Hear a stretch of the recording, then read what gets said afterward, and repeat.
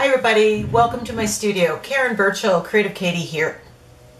So today I'm going to do a little bit of a different video. Instead of showing you how I'm creating an index card, what I'm going to do is show you and share with you the process that I go through to unpack the prompts. How I get inspiration from the prompts.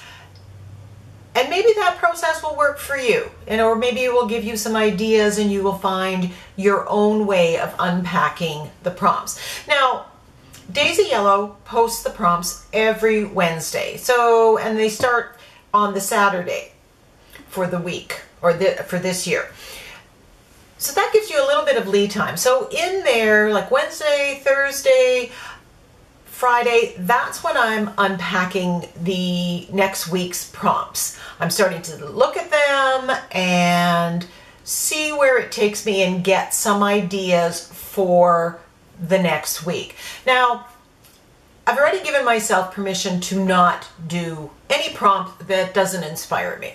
So I'm not going to feel pressured into that. And you can do that. Daisy Yellow says you can do that. And you know what? It's your creative journey, so do what works for you. I've also decided that if I don't have any inspiration from the prompt, I'm going to use the theme that I am using in my quote journal right now, which for this month is Be You. Next month it'll be something else. So I'll have a selection of quotes there that I can also use for inspiration.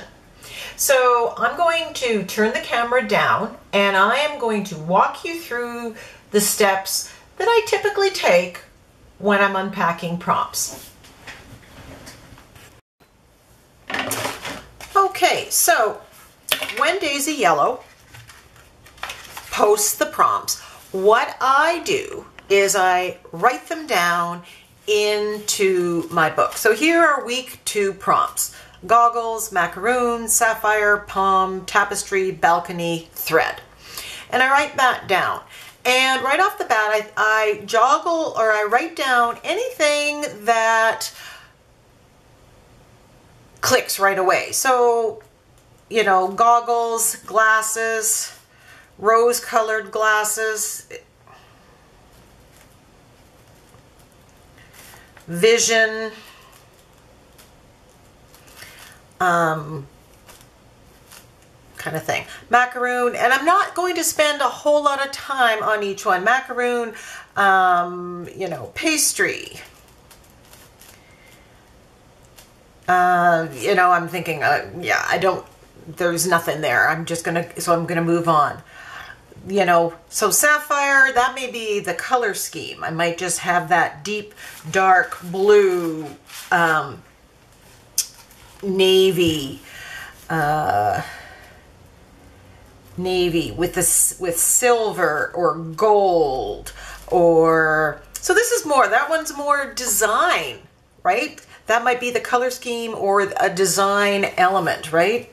Silver, gold. I might use my gold flakes with that one because that's something I have. So again, it's guiding me, it's inspiring me. Palm, we have palm of your hand.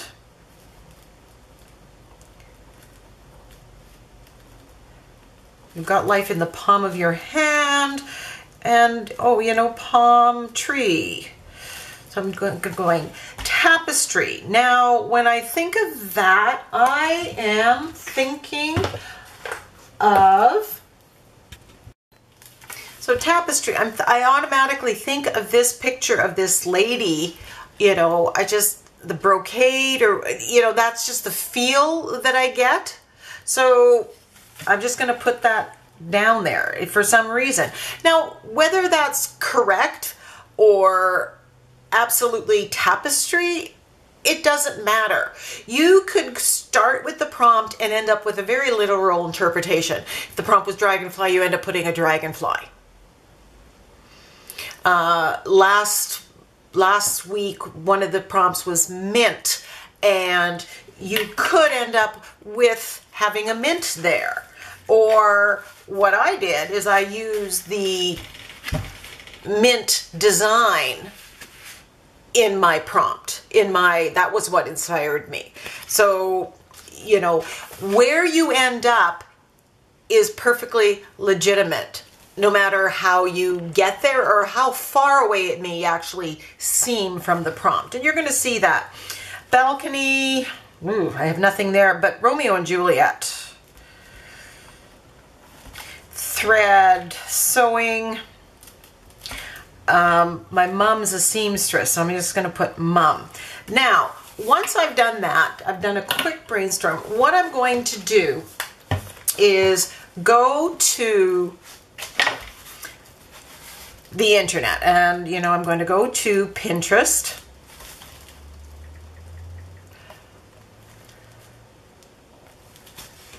And I'm going to put in some of these words, you know, and just see what kind of images I get. You know, there's all these goggles, you know, that doesn't appeal to me. It may appeal to you. There's something here about steampunk goggles. And if you're a steampunk fan, that might be the tangent that you take on. You know, with goggles, I'm going to put rose-colored glasses. Quotes. Now sometimes, you know, I'm going to look for two things. I'm going to look for images, so maybe clip art or just art. And I'm also going to look for quotes that are related to that term. So there's rose color. Oh, there we go. We have this one. What we see depends mainly on what we look for. So I might then save it to a folder that I have for ICADs, that I've made for ICADs. Now, if I scroll down here, I'm going to get either related ones, same theme, or I might get ones by the same creator. And sometimes I find other quotes that I do like, and I'm a collector of quotes, so I will save those to my inspiration folder. So we have that. You know, there's different ones. I may save them, and I'm going to save it under ICAD quotes. And we're just going to, you know, we do not see things as we are. We do not see things as they are. We see things as we are. Now I know I have ICAD 2019 here. So I might just kind of do that. And again, I'm not spending a huge amount of time. I'm trying to do this fairly quickly. I might type in something from a quote.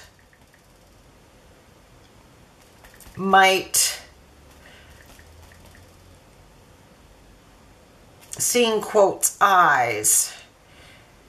You don't need eyes to see, you need vision. If that appeals to you. So I'm going to go through. Again, which quotes resonate with me is going to be different than which quotes resonate with you. And we might end up in a very, very different place.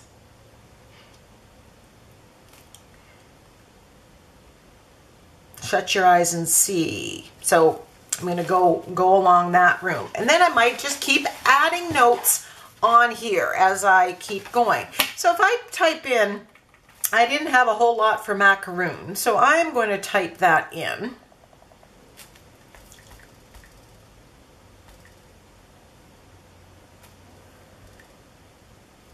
And right off the bat, you're going to see, you know, we have all these macaroons. And I'm going, okay, what do I see? You know, they are round, circles. So I might do circles. I might do round layers. You know, and then I get, you know, macaroons are Paris. And then I'm thinking, oh, okay, I have this Paris stamp. So I'm going to write that down. Now, I may use one of these spin-off ideas inspired by her prompt.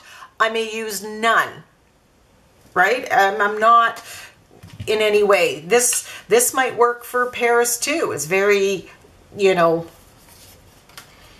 in my mind, right? And again, it's your associations. It's what you are bringing to the prompt that's going to make or break it. And what you bring to the prompt and your associations with it are the right ones. There is no right and wrong. So, you know, I'm happy with that because I can just do circles or layers or round. And, oh, you know, the other thing is, you know, lots of pastel. So that might be a color scheme that I'm going to do. Sapphire color scheme, I can see navy, silver, gold, something in there. It's going to look very regal in my mind. I mean, I could get jewelry, rings, something along that line. If I have magazine pictures of that and I could tie that in, that's not something I have. Now remember, at the beginning and throughout the challenge, I'm going through magazines or my folders that have clip art, or I've kind of flipped through my stamps and my stencils to familiarize myself with what I have, so that when I'm doing this brainstorming session, I'm going to remember, oh, I have this. Oh, I have this. Because one of the goals too is to use what you have in your stash. Oh, with macaroons, I have my French script stamp. So I'm just going to write that down here as well. Palm. So, you know, when I type in palm trees, you know, and I might do clip art, and I'm going, you know, we'll be able to get a printable. So again, we have different shapes and sizes of them. You know, I might save them, I might design them, I might buy something on, you know, a cut file for my silhouette, or look for a free cut file for my silhouette. Okay, so we've got, you know, you've got the visual, the pictures for the focal image.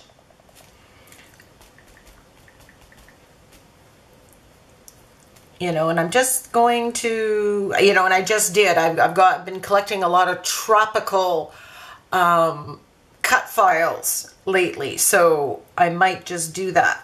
I like how we have the circle here with the palm tree and maybe a silhouette. So I'm going to, oops.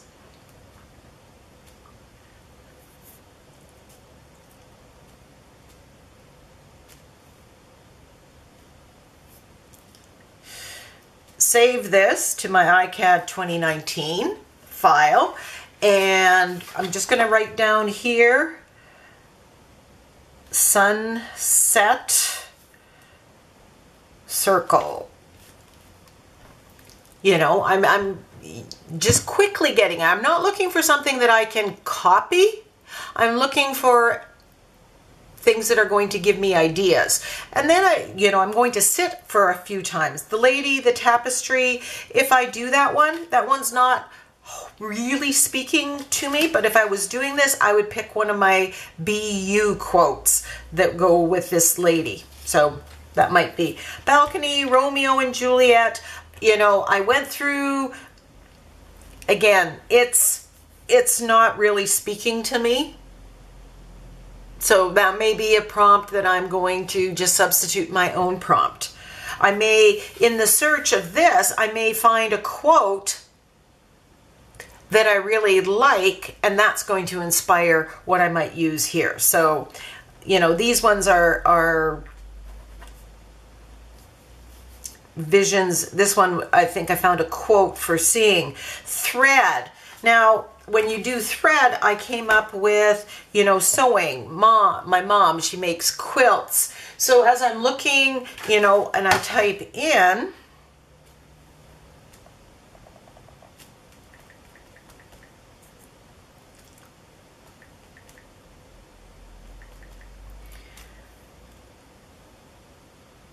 you know, and I'm thinking, okay, what I did get, and I don't know where, you know, because I did go through this.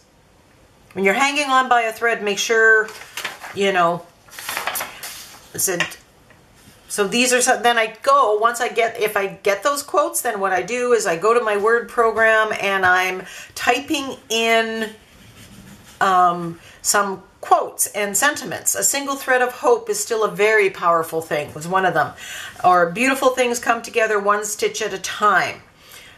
Or when life gives you scraps, make a quilt. So I pick, sometimes you find the perfect one quote, sometimes you don't know. And right now, I don't know where I'm going to go with this. I like all three of those. I like this one because when I think threads, I think my mom, she makes, beautiful handmade quilts. And then I'm thinking with that, I have a stencil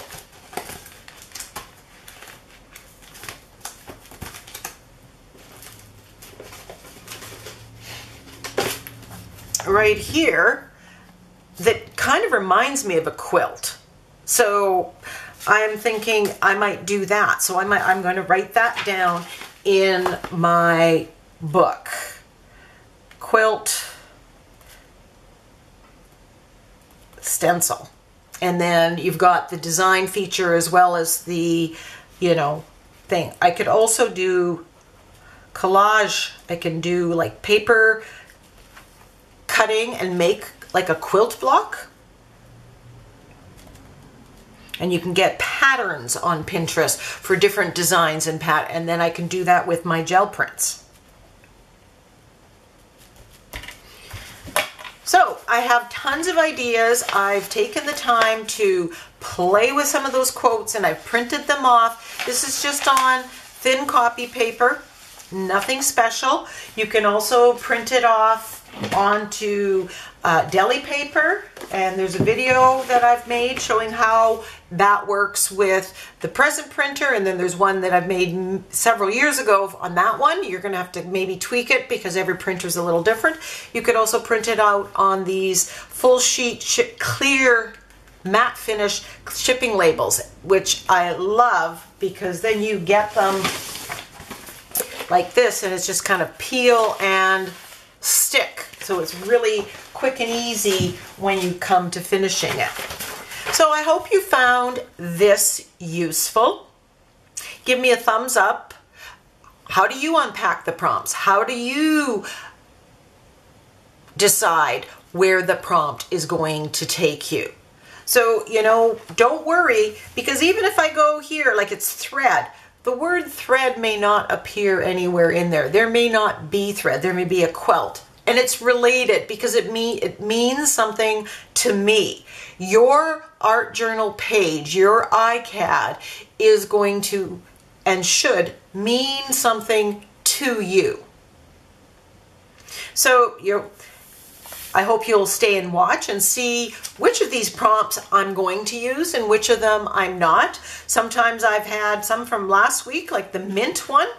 I wasn't inspired at all when I did my little brainstorming session until I saw the visual of it and the design, and I thought, oh, I have a stencil that I can use. That's a design feature. I'm going to use it that way. Remember, this is your journey, your creative journey. Make it work for you. I'd love to hear from you. I'd also love for you to pop over to Instagram and @CreativeKatie and become one of my followers there. That way you will see all the art that I'm producing, not just the ones that end up in a video. And for the ICADs, I'm not promising that there's going to be a video for each and every one. Some of them are very simple. There's not a lot, or maybe it's repetitive, and I don't feel that it's offering you too much, but I still want to share what I am creating. So I hope you enjoyed this. Happy creating. Bye.